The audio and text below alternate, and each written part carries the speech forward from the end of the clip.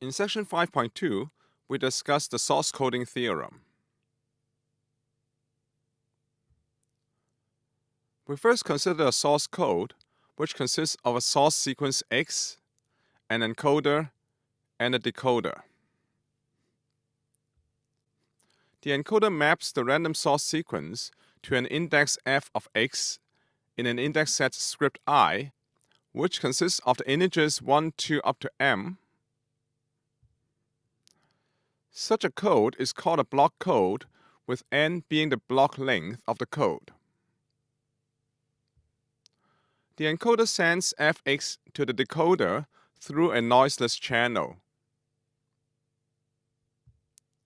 Then, based on the index received, the decoder outputs x hat as an estimate on x, called the reproduction sequence.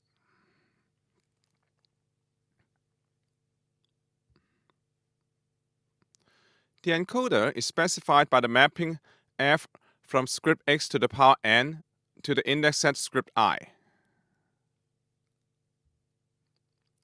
The rate of the code is given by R, defined as log m divided by n in bits per source symbol, where m is the size of the index set and n is the block length.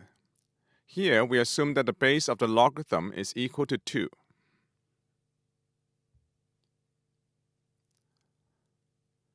If m, the size of the index set, is equal to the number of all possible sequences, which is equal to the size of the alphabet to the power n, then the rate of the code is equal to 1 over n times log m equals 1 over n times log the size of the alphabet to the power n, which is equal to the log of the size of the alphabet. Typically, we take the rate r to be strictly less than the log of the size of the alphabet for data compression. For such situations, because the number of indices is less than the total number of source sequences, the decoder may not be able to reproduce the source sequence correctly.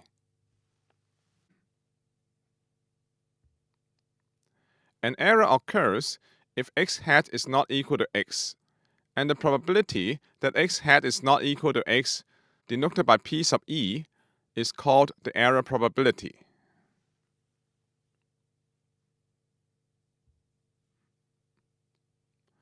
The source coding theorem consists of two parts. First, the direct part says that for arbitrarily small error probability, there exists a block code whose coding rate is arbitrarily close to the entropy of x when n is sufficiently large.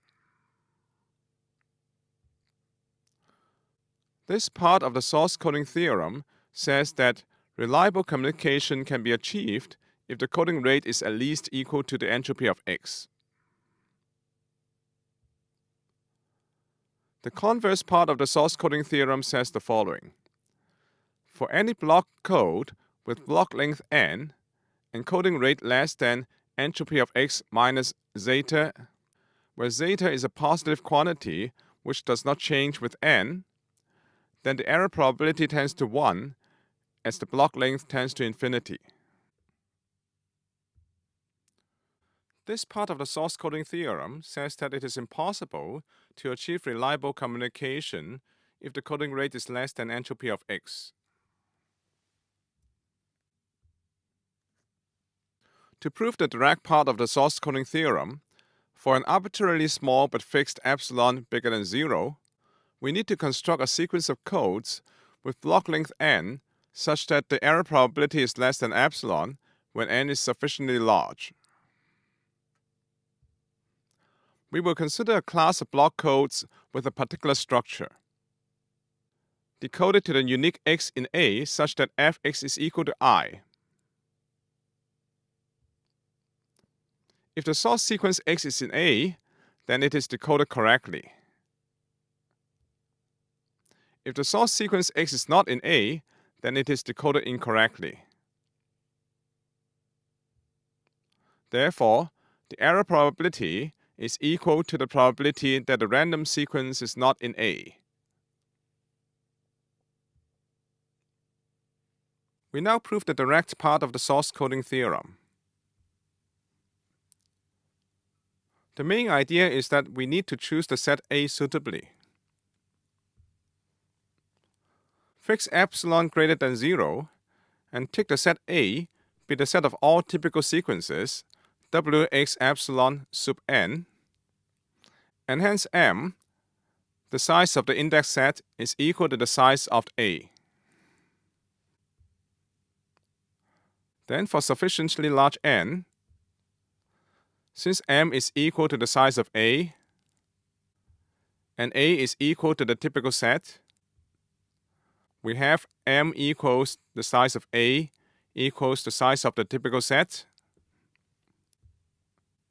lower bounded by 1 minus epsilon times 2 to the power n times entropy of x minus epsilon, and upper bounded by 2 to the power n times entropy of x plus epsilon.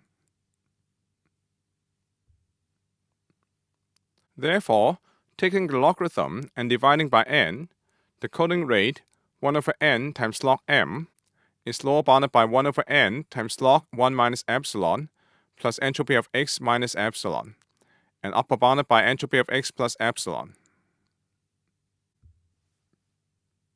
Again, by the weak AEP, the probability of error, that is, the probability that the x sequence is not in the set A, which is equal to the probability that the sequence x is not typical, is less than epsilon.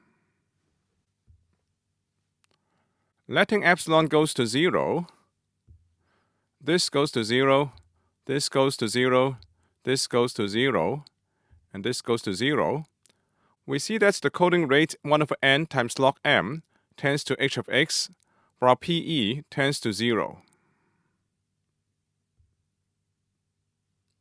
For the converse coding theorem, we will prove it for the class of block codes we use for proving the direct part. For a general converse, please see problem 2 in the textbook. We now prove the converse part of the source coding theorem.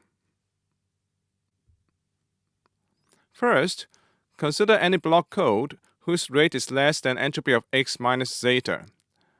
That is, 1 over n log m is less than entropy of x minus zeta, where zeta greater than 0 does not change with n. Then the total number of code words m is less than or equal to 2 to the power n times entropy of x minus zeta.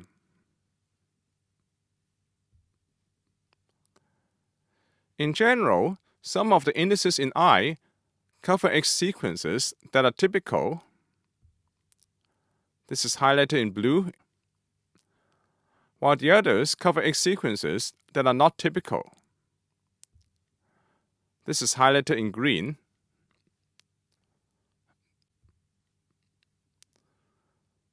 By the weak AEP, the total probability of typical sequences covered,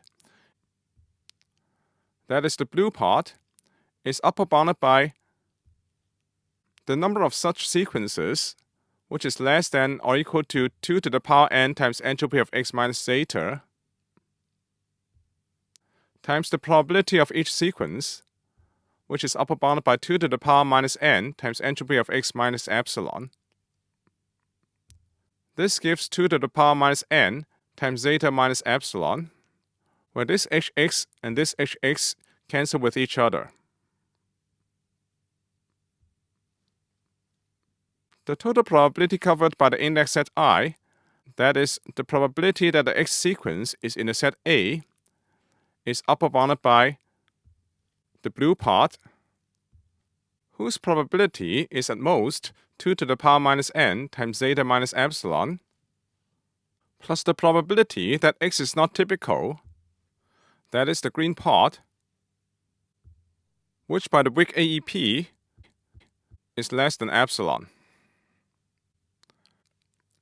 Therefore, we obtain the upper bound 2 to the power minus n times zeta minus epsilon plus epsilon on the total probability covered by the index set I. Then the probability of error, that is, the probability that x is not in A, is greater than 1 minus 2 to the power minus n times zeta minus epsilon plus epsilon, where this lower bound on PE holds for any epsilon greater than 0 and n sufficiently large.